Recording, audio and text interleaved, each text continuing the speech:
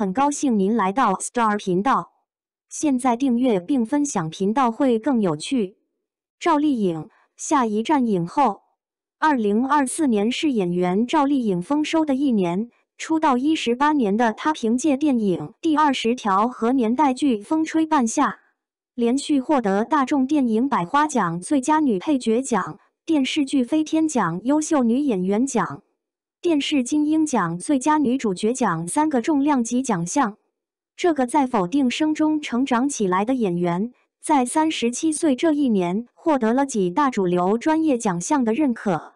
曾经有前辈认为85花这一批缺优秀的演员不上进，赵丽颖说在路上，别着急。如今她在这条路上竖起了里程碑，证明了星光与演技并不冲突。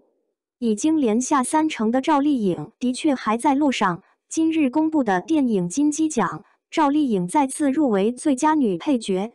而她领衔主演的新电影《乔妍的心事》已经入围了今年东京国际电影节主竞赛单元。厚积薄发，赵丽颖的人生本身就是一部大女主逆袭爽片。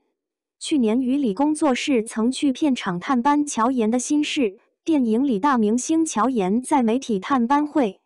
上宣布退出娱乐圈这个重磅新闻时，面对的群演正是一群真正的媒体。娱理工作室当时有一句向乔妍提问的台词，女演员花期很短，话没说完，乔妍已经匆匆离去，没有留下回答。但戏外的赵丽颖用自己的作品和成绩给这个问题写下了答案。一朵小花的花期或许很短，但是小花可以成长为大花，一种花甚至可以蜕变为另一种花。时光会留下馈赠，每个年龄段都有适合自己的角色。所以我们在赵丽颖入行早期看到的是《杉杉来了》里娇俏可人的颖宝，在《知否知否应是绿肥红瘦》《楚乔传》里看到了从甜妹向大女主蜕变的进行时，又在《风吹半夏》《乔妍的心事》这些近期作品里看到了独当一面、更有分量和质感的赵姐。赵丽颖出道的前7年一直在演配角，那时候她听到的声音是圆脸演不了主角，因为形象不大气。后来也有前辈跟她说，她只是一张花旦脸，却一直在被当青衣使。从甜妹到赵姐，赵丽颖的外形并没有太多改变，她还是圆圆脸、小小的身板。但如今看她演这些戏份吃重的大青衣戏，却并不会有违和感。岁月的沉淀赋予她一种平和、沉静的定场感，让她在内里长出了青衣的质感。乔妍的心事开场是一个大特写镜头，镜头一转，戏里的乔妍说她不喜欢太多大特写，经纪人劝她，不是每个演员都经得起大特写的。这话不假，放在电影大银幕上，特写镜头把演员的眼神流转、面部肌肉的抽动都放大了无数倍，一个演员有没有质感，在大银幕上无所遁形。乔妍的心事有不少特写镜头，尤其是戏中戏里特写镜头更多。赵丽颖经住了每一次的特写考验，有时候是京剧的眼神，有时候是脆弱的泪流满面。这些戏中戏是演员乔妍宣泄内心惊恐、压力的一个渠道，对于人物塑造的完整性至关重要。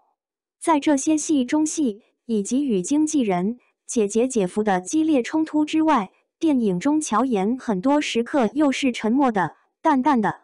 面对工作的压力，面对被监控的人生，面对不属于自己的身份，她有迷茫与惊恐，有平静的风感，但她用坚定的内核面对一切，最终获得了解脱。让赵丽颖来演乔妍这样的大明星，在身份上最合适不过了，而更相似的则是他们的内在。同样用平和的姿态与坚定的心在面对人生，赵丽颖撑起了乔妍的心事的精神内核。凭借《风吹半夏》拿下金鹰奖最佳女主角奖。赵丽颖在台上最后留下的一句获奖感言是：希望我的存在会给大家带来希望。赵丽颖走来的一路，是打破偏见和思维定式的一路，也是给流量演员打样的一路。她常于河北廊坊的一个农村，不是表演院校科班出身，圆圆脸最初被说只能演妹妹、丫鬟，这些看起来都是她职业路上的 debut。但跑龙套、演配角的时候，她就在一边观察资深前辈们的表演，从中汲取养分。她知道干这行运气和努力同样重要，归根究底都得靠自己。最终她凭着一股不服输的劲儿，在每一个角色上下苦功，不浪费每一个机会，一步步走出了一片天。那些 debut 最终也成为了她的阅历与沉淀，甚至成为给角色的馈赠。很多流量爱豆转型做演员时，总会通过刻意扮丑来接近底层人物，往往神不似形也不似。但在第20条里演郝秀萍时，赵丽颖没有扮丑，她还是漂亮的，但洗尽铅华的一身装扮，就已经有楚楚可怜的感觉。赵丽颖那张小圆脸的无攻击性，她自带的生活质感，让这个角色形神兼备。再比如乔妍的心事中的乔妍，和赵丽颖的经历也有某种辉映。乔妍成长于云南和缅甸的边境，小时候砍甘蔗挣钱，她比别人砍得更多更快。姐姐谈恋爱的时候，她抓紧时间学习考试，后来进入大城市，成为大明星。电影里没有描述乔妍如何从边境姑娘成长为大明星，但赵丽颖本身的故事已经足够补上这留白的部分，让一切变得更可信。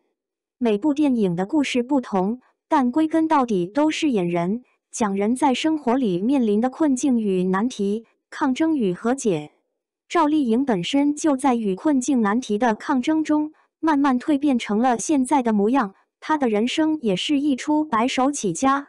逆风翻盘，即使没有一张青衣的脸，但只要有一颗大女人的心，又何愁驾驭不好这类角色呢？圆脸让赵丽颖丧失过一些机会，这张可爱甜美漂亮的面孔也为她迎来了很多粉丝。但进入85花流量花的序列后，流量二字似乎又成为实力的反义词，成为她需要打破的另一层枷锁。流量演员都在30+之后往现实主义转型，赵丽颖也不例外。她的转型路径是找好班底、好本子和适合自己的角色。在电视领域与正午阳光、郑晓龙等一线电视人合作，立住自己的现实主义质感；在电影领域则不在乎角色大小，参演了第20条、酱园弄等大导作品，在配角里让观众看到她的可塑性与多面性。在创业期很拼命的赵丽颖，在成名后几乎没有停下过脚步，不停在进组。一年中有很多时尚品牌活动，赵丽颖现在也很少出席，把更多时间留给了拍戏。在名利场里把自己藏起来的赵丽颖，在作品里爆发出了更大的能量。2024年不仅是赵丽颖的奖项丰收年，也是她的电影爆发年。在电视剧领域已是绝对头部的赵丽颖，在电影界也慢慢积累出了作品。春节档上映的第20条拿下近25亿票房，郝秀萍备受好评。赵丽颖参演的《酱园弄》5月亮相戛纳。电影中她饰演的作家西林是那个时代女性的领路人，角色颇为亮眼，造型上有两面性，性格上的层次更丰富。国庆档的《浴火之路》乔妍的心事，让赵丽颖1个月连续有2部作品和观众见面。乔妍的心事即将开启东京电影节之行，电影入围主竞赛单元，赵丽颖也进入了影后的候选序列。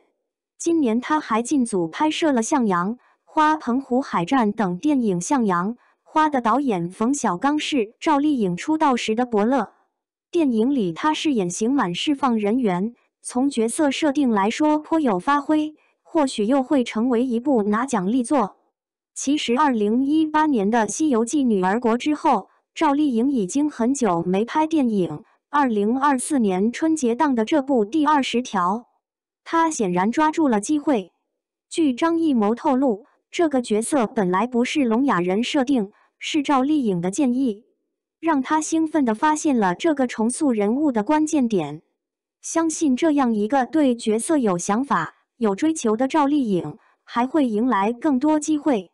如今电影市场陷入低迷，票房惨淡，兼具人气与演技的赵丽颖，一定还要面对更多挑战和使命。票房号召力会成为她的下一个课题。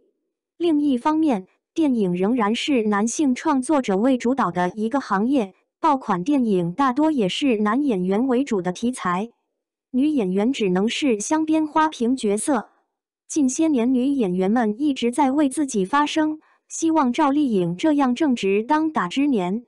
又有人气和观众缘的演员打入电影圈后，也能给行业带来更多优秀的女性题材作品。